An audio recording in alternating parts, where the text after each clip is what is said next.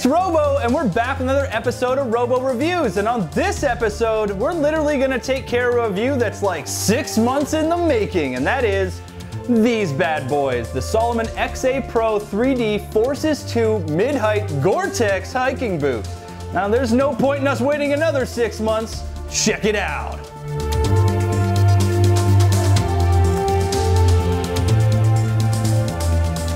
So here we have it, Salomon XA Pro 3D Forces 2 mid-height hiking boot. Now this is a Gore-Tex lined waterproof hiking boot and is the military version of the civilian version of the exact same boot. And honestly, the only differences really are the coloration options in terms of the feature set. Now I've been wearing this boot as of about early springtime, April-ish. And I used it for the first time in a milsim at American Milsim's Operation Copperhead down in Playas, New Mexico. And I gotta say, this has quickly become my favorite boot to use in milsim events as well as regular outdoor life. Now this is in contrast to even another pair of Salomons I have, the Conquest Gore-Tex boots, or the Conquest GTX, as well as my original SWAT Hawk boots, or say my past boots like Magnums, which are again more of a traditional military style boot. So let's get into the features of what you'll expect to get from these boots, what makes them awesome, why I love them, and as well as a little bit of a torture test and a deeper analysis of how the boot is constructed. So let's go over the features of this boot here. As I said, it is a mid-height hiking boot, which means it's about 6 inches high at its highest ankle point. It is Gore-Tex lined, meaning it's completely waterproof pretty much up to your ankle point, or at least the highest opening points of your ankle, which is just shorter than 6 inches there.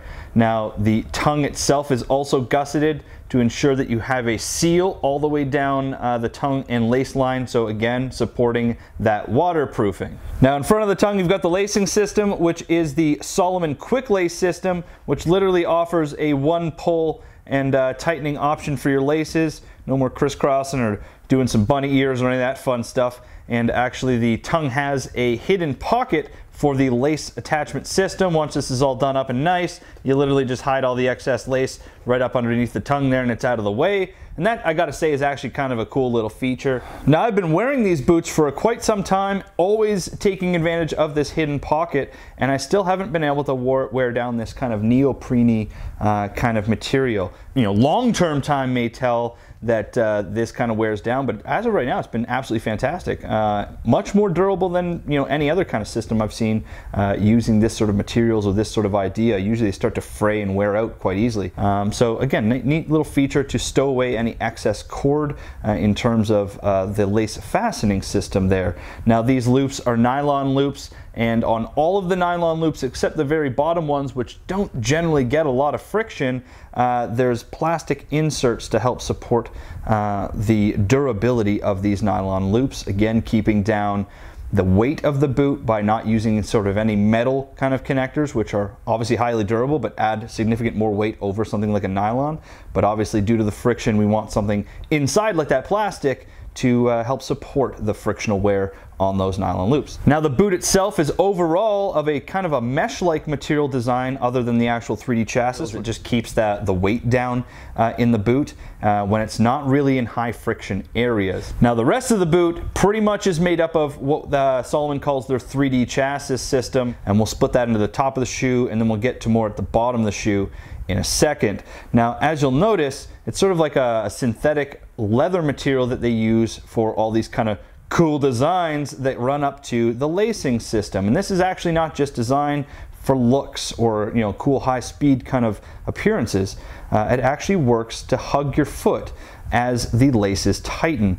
So instead of just having the pressures go down either side of the lacing system just here, as it tightens the entire boot around your foot, providing a better snug fit and therefore higher performance out of the boot itself, because it means your foot is moving less inside the boot when properly sized. Now the bottom of the boot also plays into that 3D chassis system, and what I mean by that is, so essentially you have alternating layers of supportive material and comfort material, or bracing material, like EVA. So along the top layer here on the outside of your foot, you have a molded polymer kind of shank or support foundation that holds your foot in place, and then you go down to an EVA layer, which is a cushioning layer, and then you have actually another shank that goes through the base to again provide more of a stable base for your foot to stand on uneven terrain, and then again it kind of goes back into an EVA and then to a rubber sole. So you have this effect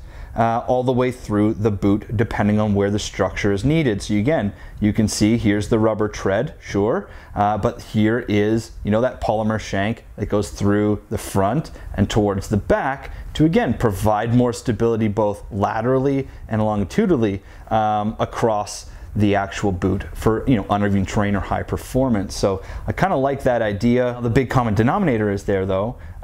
These boots have remained comfortable while allowing me to be as performance driven as possible on the field. So really kind of a neat construction of the heel itself. And again, I'll show you that in detail with another kind of creative view in a few minutes here.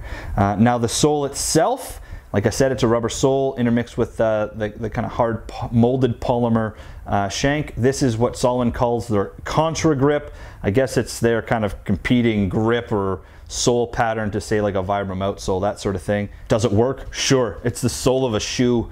You know, it allows for high performance. It has a mixture of different tread and tread designs depending on where it is on the base of the shoe to, you know, help support more friction when you're putting foot to ground. So, you know, I can't complain about it. It's really held up really well. The one thing I will mention, and this goes kind of back to my original SWAT Hawk review, something that, you know, a lot of boot manufacturers, I think, as they incorporate this, I got to give them a huge thumbs up. This back curvature to the heel really helps with heel striking, the pressure that's caused by heel striking when we're talking about a heel strike driven kind of gait, which generally happens when we start to run really fast. So this rounded part just helps the foot roll easier through the heel strike, so it doesn't generate as much stress going up your calf and up into your knees, which is, again, that's a good way to save your knees and help make your performance movements even that easier to do, saving you energy and increasing your endurance over a long period of time. So there's actually a rubber extension of that sole that goes all the way up into the front of the rubber toe cap. This is two things, so that adds extra protection for the already protective kind of rubber toe cap, and the tread itself is actually aggressively angled down for that exact motion. It's adding extra traction on the tip of your toe as your foot leaves the ground during your gait. Now the rubber toe cap itself, obviously a great feature. This is to promote, you know, when you're kneeling, you're not actually adding extra wear to the front of say a synthetic leather, which over time, just based on the number of times somebody wearing these boots maybe kneeling and getting back up would accumulate. So the rubber toe cap there, super important. Now you do have a little bit of rubber protection here on the sides. Now on the inside of the boot, it comes with Salomon's Ortho Light insole, which I guess, you know, is their version of a padded insole like most shoes or boots will come with. But again, it's designed in such a way that it plays into the 3D chassis design, the multi-layer comfort and support design of this boot. In terms of, is it comfortable out of the box? Totally is. I haven't had any issues with it yet. You know, again, time will tell with something like an insole. Now on the topic of the inside of the boot, like I said, it is a Gore-Tex lined boot, which makes it completely waterproof. And I wanted to make a quick note about that. Realize that when you're buying a Gore-Tex boot, it gets hot in there because it's, well, it's waterproof. I mean, that means it doesn't circulate stuff at all. Now, I also said that I wore these to American Milsim's Operation Copperhead in Playas, New Mexico. And for the astute of you, New Mexico's hot. It's a desert. So these didn't breathe all that well. My feet were a little bit warm. For me, that wasn't really a huge problem. I don't really notice that sort of thing during a Milsim. I change my socks often enough, that sort of thing. So I don't really get hot spots. And I'm too concentrated on the game to really pay attention to how hot my feet are getting. But for some of you, that may be a problem. Realize that a Gore-Tex lined boot is great for keeping out water, but it also keeps heat and things like sweat in your in the boot itself. So make sure you've got adequate professional level socks that can get rid of that moisture and help dissipate some of that heat for you if you're going to wear these in hot climates. Now, in terms of my overall thoughts, I mean, these are just boots, so there's not a lot more features to kind of go over.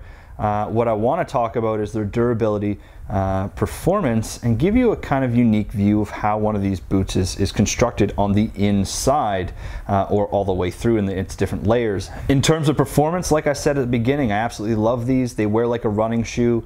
They allow me to perform at my highest levels while providing me a footwear solution that's still protective and rugged enough to deal with varying locations, environments, and varying terrain. So whether that be desert or asphalt, concrete, high hills, low valleys, that sort of thing, based on one of the ops I go to, this boot has covered it all. It's comfortable, and again, the features of it support my foot in high level activity, whether that be sprinting, jumping, climbing, ducking, diving, whatever rules of dodgeball you want to throw in there, right? So again, performance level, awesome. If you're looking for a shorter or mid-height boot rather than a really tall military boot or a trail running shoe, which is really, really short, I highly urge you to check these out. In terms of durability, which is a fantastic question to ask of a boot, because they're being used in a very high stress and high use environment,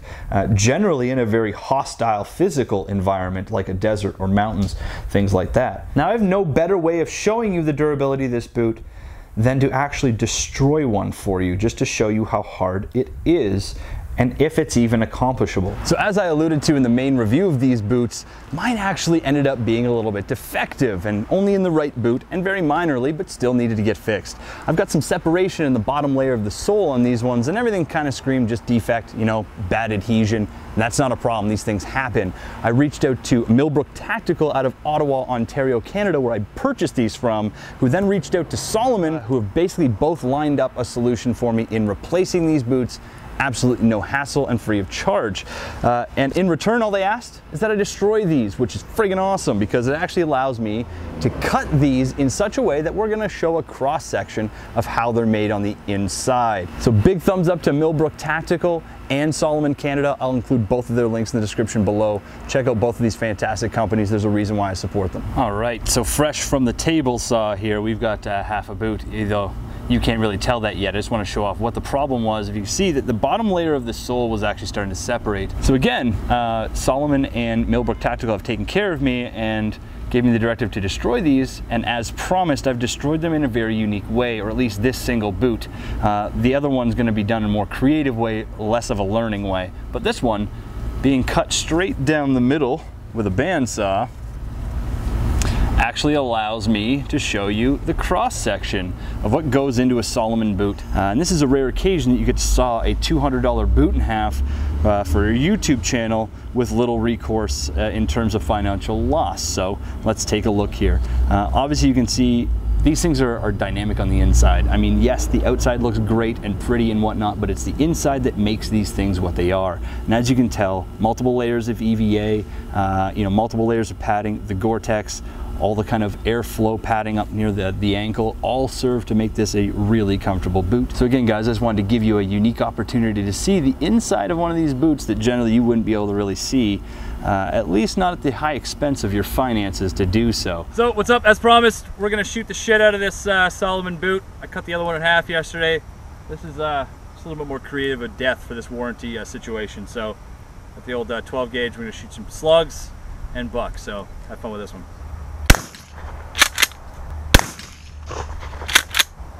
Slug time? Slug time?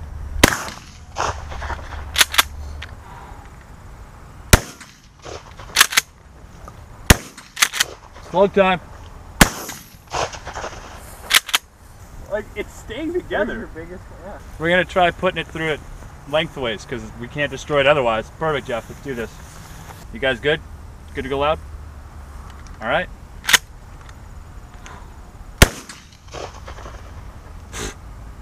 Yo, man, it's crazy. Okay, another slug. All right, going hot.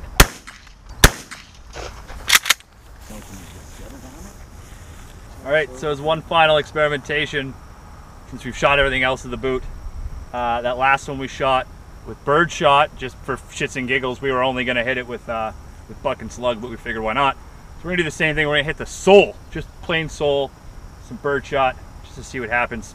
Just for fun, because we can't destroy this thing, so hey, why not? You guys good? Yeah? Okay, going loud.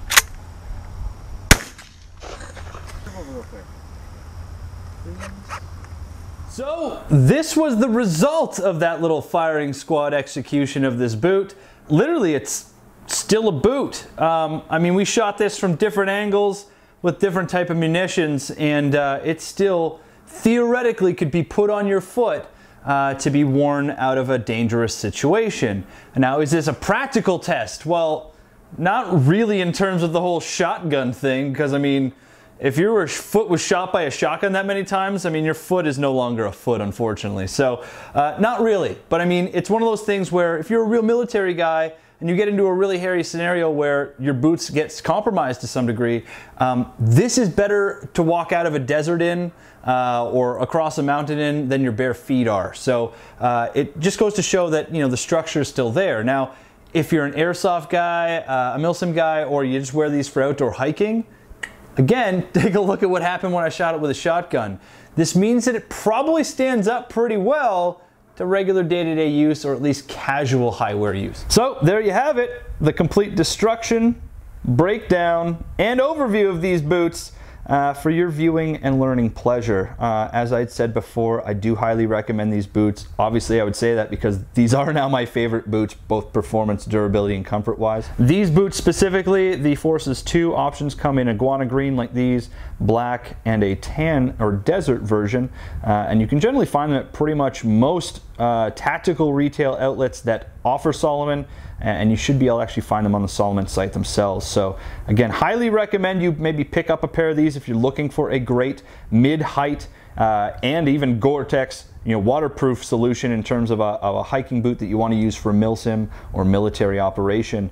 You know, if you can spend the cash, these do kind of go from that kind of, you know, $200 plus range. But I do have to say, once again, it's well worth that money if you can spend it in your budget. So there you have it. I hope you enjoyed this week's review of the Salomon Forces 2 mid-height hiking boot. As I said in the review, I do believe that these are one of the best options in terms of the military application of a hiking boot kind of footwear solution. Now again, that comes down to personal preference and personal use cases, but take it from me, I do solidly support these boots. If you're looking for a solution, I highly suggest you check out the Salomon Forces line, especially these boots specifically. Now, in terms of what's coming down the pipes next, in terms of gameplay and reviews, well, for gameplay, I might be releasing some skirmish footage that I collected a few weeks ago at a local field. We'll see what much time I have. But in terms of the near future gameplay, I will definitely be attending next month American Milsim's Rebel Yell, and then a few weeks after that, American Milsim's Faded Giant. So you better believe I'll be collecting a ton of new gameplay footage for you guys to enjoy. In terms of reviews, I still have a ton of those coming down the pipes too. Soon enough, I will actually be releasing a quick update review of my Peraz Designs Nationality IR flag patches, since he now has released a Generation 3 of those. And I do still have coming down the pipes, or in processing right now, a review for my Ronin Tactics Senshi belt, as well as my Lalo footwear and my Inforce lighting tools. So be on the lookout for new reviews and new gameplay soon. It's all coming down the pipes for you soon. Now, I do want to take a quick second to thank my two most awesome sponsors, being Enola Gay Smoke Grenades and Red Wolf Airsoft. Now, both of these companies provide me support in such ways that allow me to do more airsoft, but more importantly, bring you guys more gameplay footage, more reviews, and more philosophies to enjoy and learn from. So big thumbs up to both of those companies and their support they give me. Please do check out their websites. They're linked in the description below. So whether you did or didn't like this video, I still kind of want to know about it. Let me know what you thought in the comments below. I love the conversation and the feedback. And if you could do me a huge solid, and that is like, subscribe, and share with all your friends. Keeps me happening in this YouTube game. And until next time, guys, keep having fun playing airsoft, being good community members, defend what you love. Later, guys.